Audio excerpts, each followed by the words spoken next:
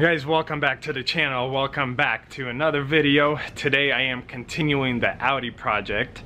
The parts actually came in a lot quicker than I thought they would. They were supposed to be here on Friday and they came here a few days earlier, which I am very grateful for.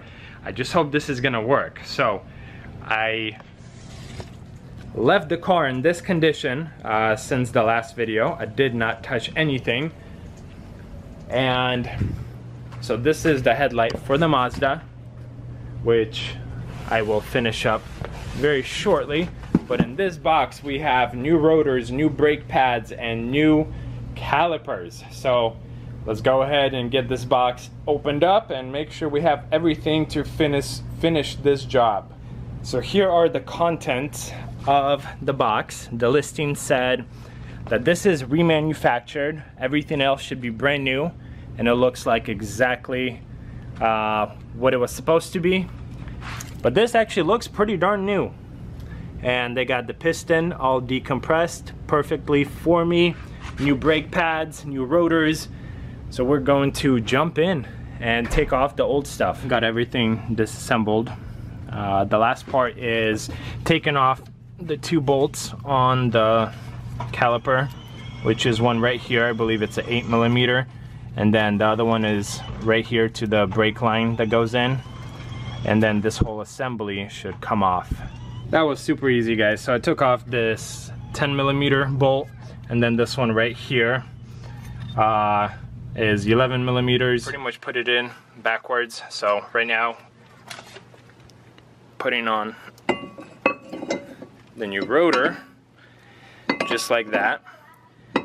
Then I'm putting on the caliper, grabbing the rear with these two bolts, and then I'll probably take off this assembly to put the pads in a little bit easier, but we'll see. So I didn't have to do anything.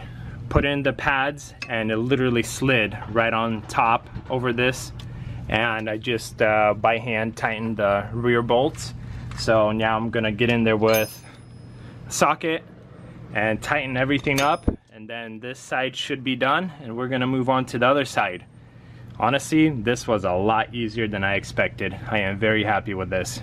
Last step before you pump the brakes, don't forget to put this clip in. This is what it looks like in case you don't remember. Should go in fairly easy. So this is loose, expected to be loose. We'll have to put the tire on this way. You see the system, you have to catch it perfectly. There you go. So the tire mounts, and actually the lug nuts hold the rotor in place with the tire. So right now we are going to bleed the system, and we could take this one off. Yeah, it is very hot today and my hands were in gloves, so I'll actually need like a needle nose thing to pull this off. So the car is running. Our goal now is to loosen this, which I did. Now we're gonna have Dad pump it. Okay, he's gonna pump it and hold it, and then I am going to tighten this up. So as he's still applying the brake,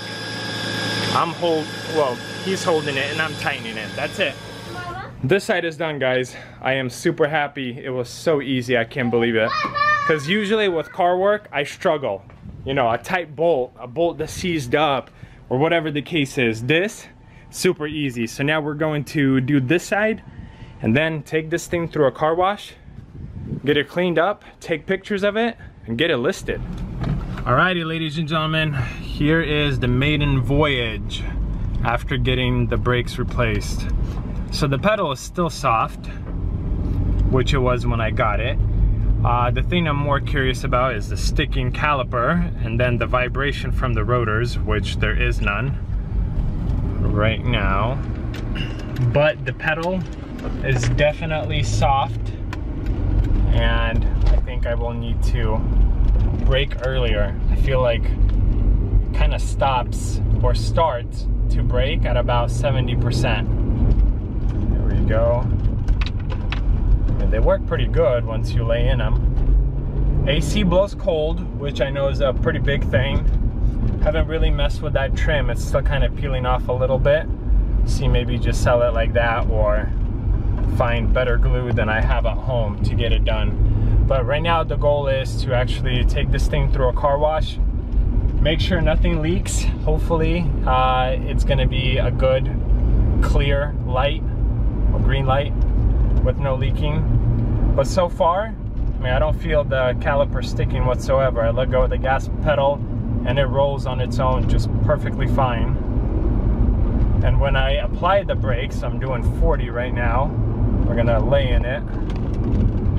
So down to 20, absolutely no vibration from the pedal, the steering wheel.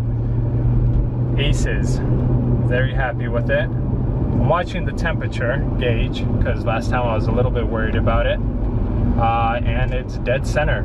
So I actually need a little bit of gas. So we'll stop by, get gas for this thing, maybe put $5–10 in it, and then to the car wash we go. Yes, let's do a receipt. Oh, there we go. What is that? Unlimited premium. Okay, that's what I thought.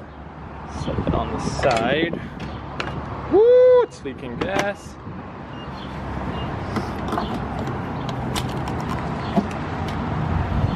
So what I usually do on cars that I sell and don't intend on keeping long, I usually do $10–15 at a time. So I think I'll just do 10 bucks right now. This place has a car wash, but I don't use it. I'm not a big fan. There's one, I don't know, 3 minutes from here. So that's where we're going. So we made it to the car wash. It's in front of me. Oh, there we go. Let's kick the moonroof back. Oh, where's my lighting? Okay, there's my lighting. So far, no leaks. It looks pretty darn awesome. I don't see any water coming in through the windows. No water coming in through the moonroof. Windshield. Guys, I think we are great. So after the car wash, I am going to take pictures of this thing, and it's going up for sale tonight. And the time has come. In front of me, I no longer have the Audi A4. The car was sold a few hours ago, and I made pretty good money on it. I sold it for $1,400. If my mind serves me right, I put $516 into the car. Off video, I replaced all the spark plugs on it.